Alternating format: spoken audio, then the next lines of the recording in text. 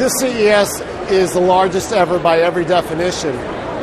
But what it is, it has more companies as well, 3,200 exhibitors. We have a lot of new innovation here that's unprecedented, creating new categories, whether it's 3D printing, Ultra HD, the safe way of driving a car with all these different ways of doing it, heading towards a driverless car, as well as all these sort of little components that are making up the products of the future. It's basically a QWERTY keyboard where we've rotated the keys, so the muscle memory, the movement of the fingers is the same as a flat keyboard. This allows people to remain mobile instead of having to sit down to do text entry. Just turn it on, you brush your teeth, and it monitors how long you brush, where you brush, which is really the most important thing, is where you're actually getting to in your mouth, and also how you brush, whether you're brushing the right way.